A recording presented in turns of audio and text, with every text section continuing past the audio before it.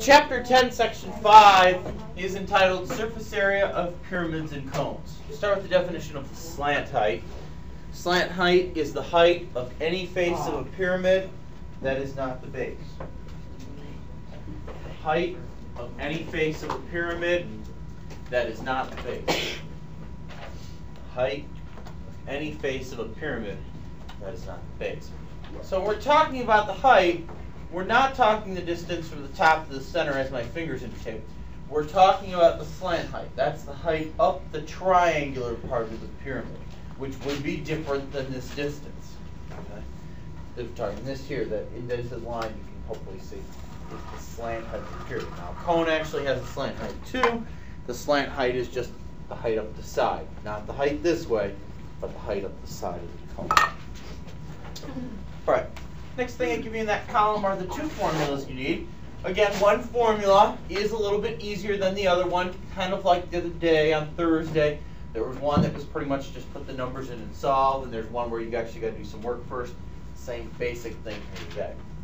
Start with the pyramid. Pyramid has three main components. There's B, which is the area of the base, which is something you had the other day, so that's nothing new. There's P, the perimeter of the base. That's something you also had the other day. That's nothing new. And then L, the slant height, which we should just define, that is new today. Formula for surface area of a pyramid then is B plus 1/2 PL. B plus 1/2 PL, where B is the area of the base, P is the perimeter of the base, and L is the slant height. The other one, the one that I perceive to be a little bit easier because it's mostly calculator work, is the surface area of the cone. Two components there. You've got R, the radius, which is the distance from the center to the outside edge that you're familiar with, and L, the slant height, which we can just define that's the height up the side of the cone, not from top to the middle of where the radius would be the center of the circle, but the height up the side. Formula there: pi r squared plus pi rl. Pi r squared plus pi rl. And as we did the other day, we'll have pi equal 3.14, so we don't have answers that go on forever. Pi r squared plus pi rl.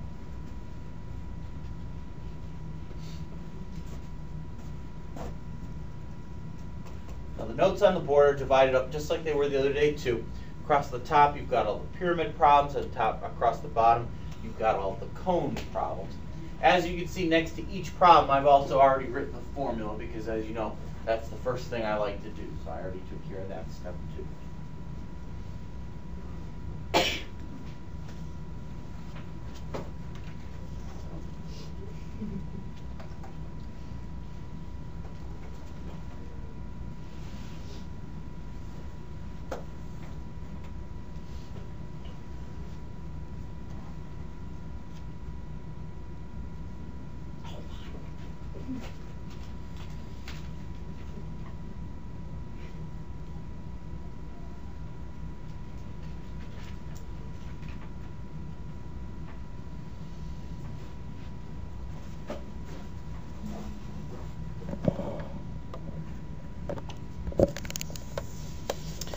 All right, we'll start with the pyramids. Now, as you can see, example 3, they give you a little bit more detail than they do in 1 and 2. I will tell you that if the base is something other than a square or a rectangle, 4-sided shape, they tend to give you more information because it's harder to find some of those things if the base were to, say, be a triangle. All right, so you can expect, in that, I'm talking about the homework, obviously. So you can expect in the homework if the base were to be like an octagon, they're going to give you B, they're going to give you P, and the only thing you'll have to actually figure out is L, the slant height, which should make those problems a little bit more palatable. So let's go ahead and take a look at example 1. Example 1 is I guess it's a rectangular pyramid because the bottom is 3 by 5, but this will have to work. All right, so B plus 1/2 PL. First thing is B, area of the base. Now, in a 4-sided shape, this type of 4-sided shape, it's length times the width. So the one side is 5, the other side is 3, so we're talking about 5 times 3, which is 15.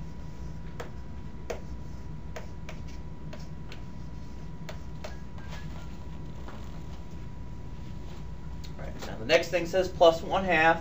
Plus 1/2 doesn't change. The next thing there is P.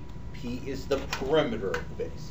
Again, the perimeter of the base is when you add up all the sides of it. So we know that this side is 5, so this side would also be 5. This side is 3, so this side would also be 3. So we've got 5, 5, 3, and 3 to add up there. Then that's going to give me 16.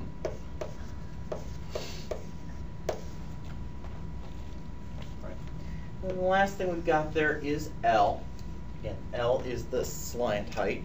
That's the number we haven't used yet. That's the 6 feet number going up the side here. As you can see, that does show up as a dashed line, kind of like a hidden line there. But you'll have to watch out for that. That's this one here, the 6 feet number. So L is 6. All right, so just a little bit of work to figure out here on this right side.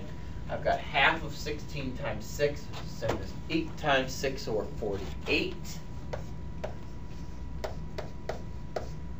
48 plus 15, which is going to give me 63, and that would be